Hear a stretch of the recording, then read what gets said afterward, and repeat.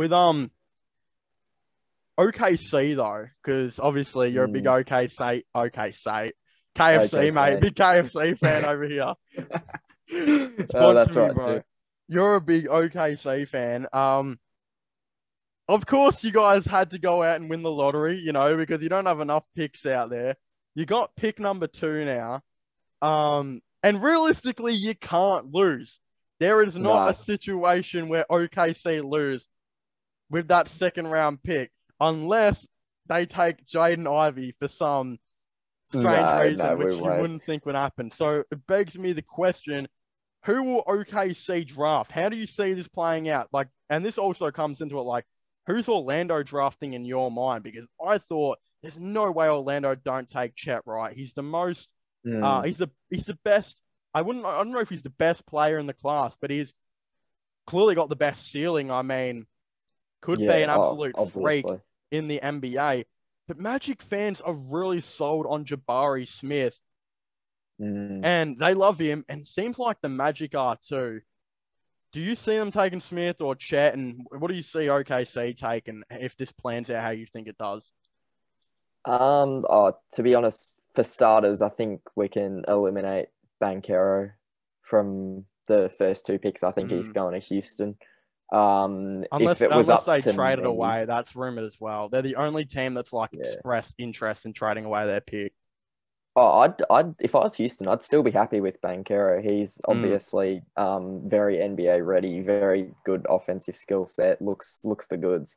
Coming into the draft lottery, all I wanted was top 3. I would be fine with any of those 3 guys. I just didn't want to draft another guard. We need front court players. We don't necessarily need a center, but it's just front court players in general. I personally want Jabari Smith, but it really is up to the Magic. Wow. Yeah. That is wow.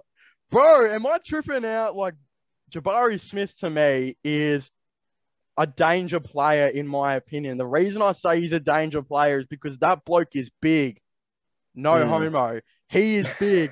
That guy is a big dude, and he's very strong, very athletic. And my God, I'm going to get a lot of hate for saying this. And Jesus, come at me, Magic fans, if you don't come. Oh, never mind. And I'm going to be careful. I don't know where that was going. No, that's going to be sus as hell, bro. This whole podcast is the sus episode. Don't come at me. Don't do that. But when I watch Jabari Smith, I always, and I'm not saying he's anything like him, but I always get nervous now with these power forwards that are built and strong and look NBA ready. Ever since I watched Obi Toppin play, because in college, everyone's like, this dude can be straight into the NBA, this and that. He can shoot. He's very good athletically, all this type of stuff. But then as soon as he got to the NBA, it was like, we've already seen what he can do.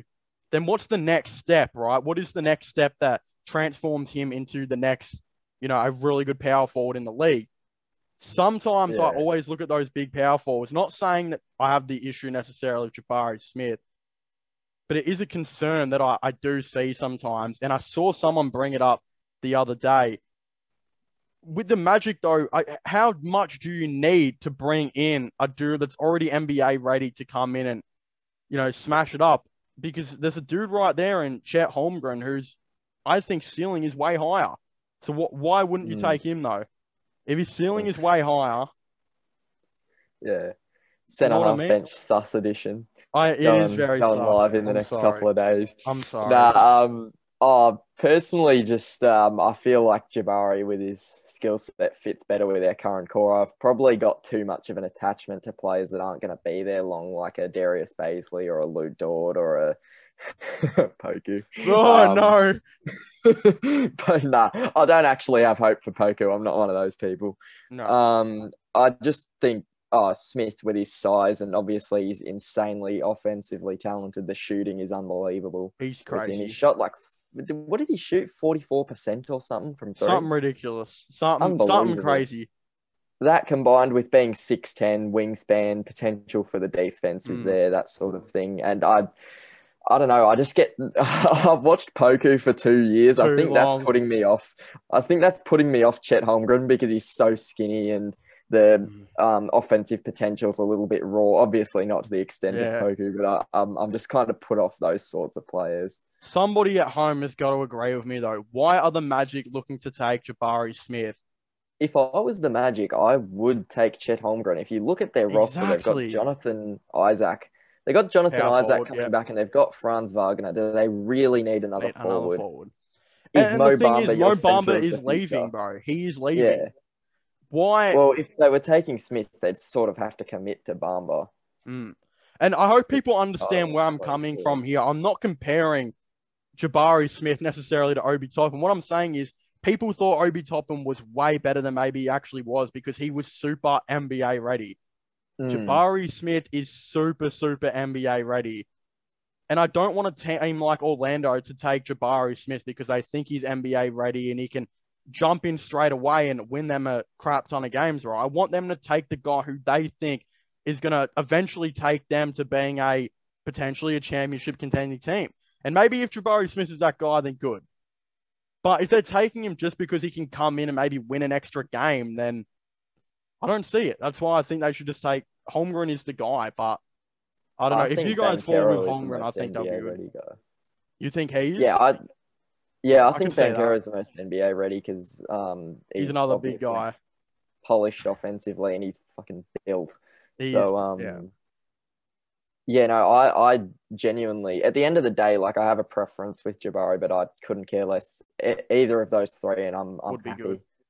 Well, Paolo, his interior defense is like through the roof.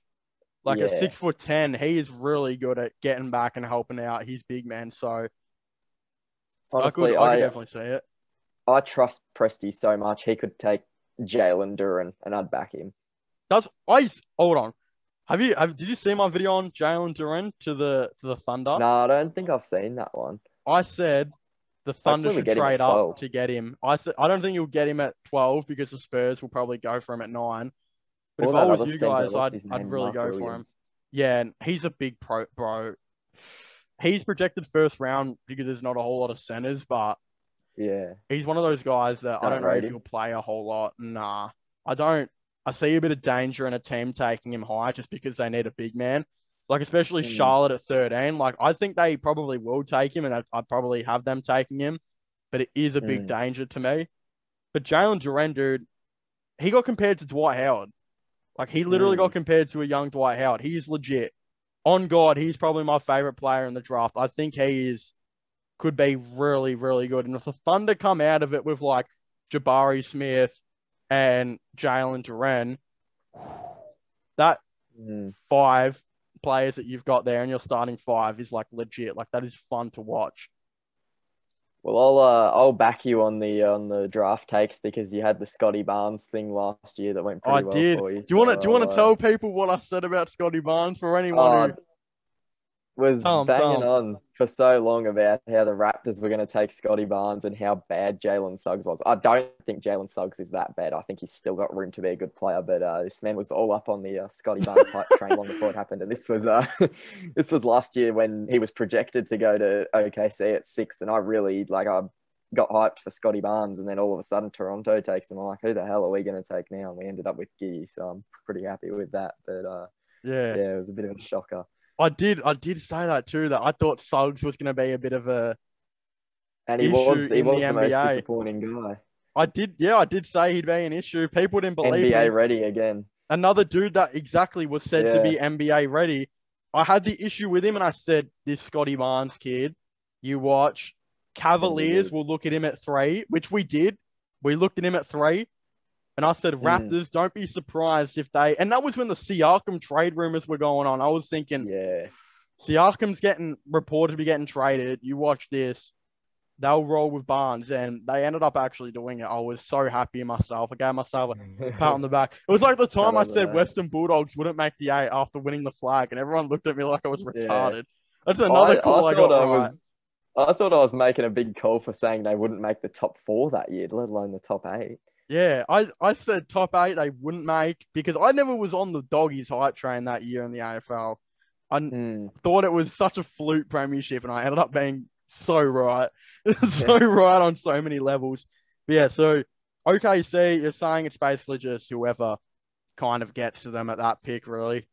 Through the wastelands, through the